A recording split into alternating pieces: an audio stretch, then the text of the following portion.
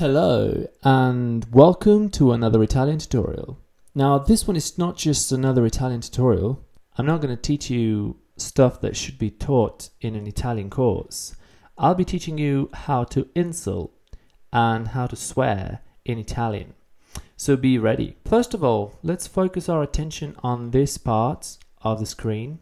Basically, the most common way of swearing in Italian is by saying cazzo or minchia.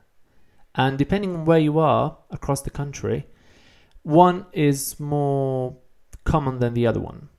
So in the north, people like to say cazzo, and in the south, people like to say minchia. Translating directly, this means dick, and this means pussy. So it's pretty funny, but anyway, this is the common way of swearing, and I would translate both with fuck, okay, in English. This one, merda, is also very common, and it's some sort of neutral, common swearing word that is used both in the north and the south. This is a list of very common insults that I won't go through because they are grammatically wrong and therefore confusing. They are very rude, but if you really fancy, you can have a look. For instance, vai a fare in culo. This doesn't even make any sense. Translating literally, this means go and do in ass. It just doesn't make any sense. You will find nobody able to explain it to you. You just got to learn it by heart, but I recommend you don't. Now, the most interesting part of this video is actually not this, but this. So, how to swear, this is important, this is nice, this is funny, but insults are more funny. I don't know if it's my personal experience or what, but in Italian, maybe it's a culture thing, people insult in a very unique way. When you insult somebody in Italian, you want to be creative. And here, there is a very long insult that you can personalize. Let's see. Now, we've covered the verb to be already. If you don't know, then you can watch the video on it. Otherwise, this is all you need to know for this video, because you are is tu sei. Tu sei. This means you are.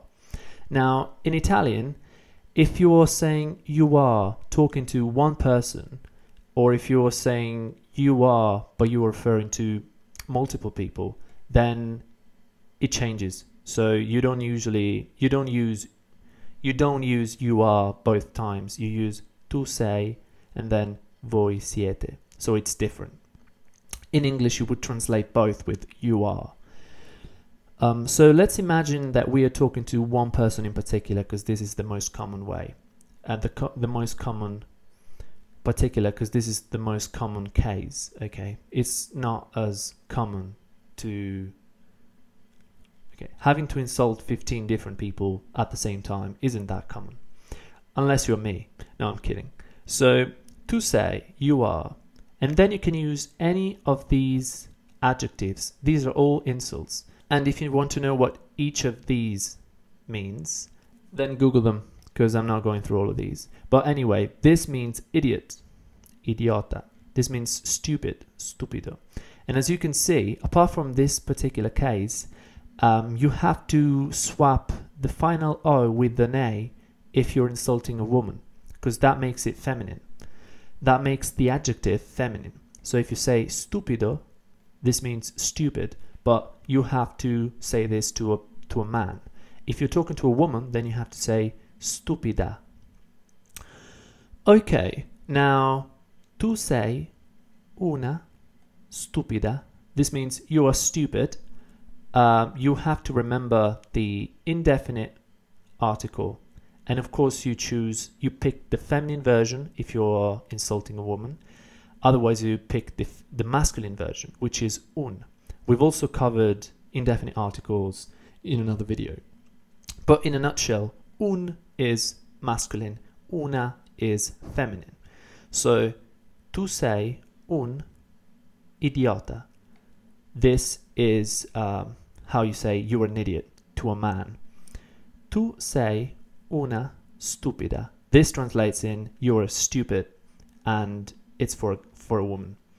Okay, so now let's add a level of complexity. Let's imagine that we are really angry, we're really mad, and we want to add a level of complexity to our sentence and a little bit of creativity. So we can say, tu sei un figlio di zoccola. Now, all these words mean bitch.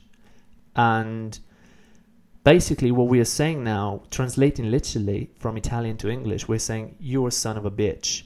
And as you can see, we don't put the article. The article is only for when you have an adjective as well. So sei, we can omit the subject in Italian, especially if you're angry. Sei un figlio di zoccola. You're son of a bitch. And this is grammatically correct. And of course, the word figlio in Italian means son. Figlio. We've covered gender already, but if in case you don't know what gender is, basically in Italian you have masculine and feminine gender, and basically when you change the O with an I, in this case, well, you don't add anything, but this makes it plural. So this means sons. This means son. This means daughter, and this means daughters. Okay, so you change the ending and you change the meaning slightly, and of course you change the plurality and the gender.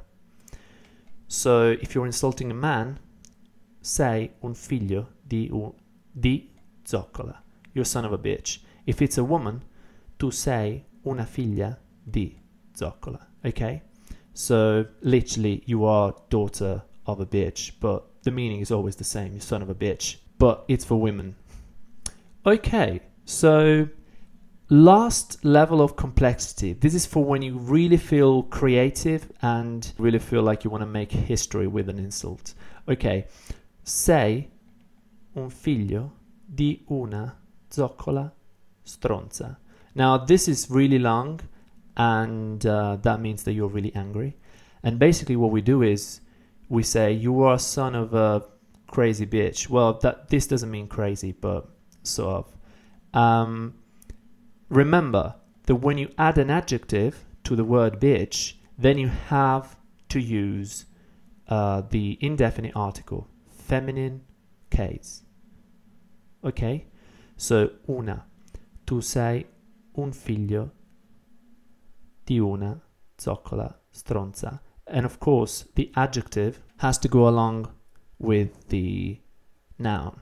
So if the noun is feminine, the adjective has to be feminine also. Okay guys, so I hope you enjoyed this video. Insulting people in Italian can be quite fun. However, I don't suggest you go and test this out. Pick one that sounds good in your opinion and stick with it. You might need it, you never know. And okay, don't forget to like the video, and I will see you guys in the next one. Take care.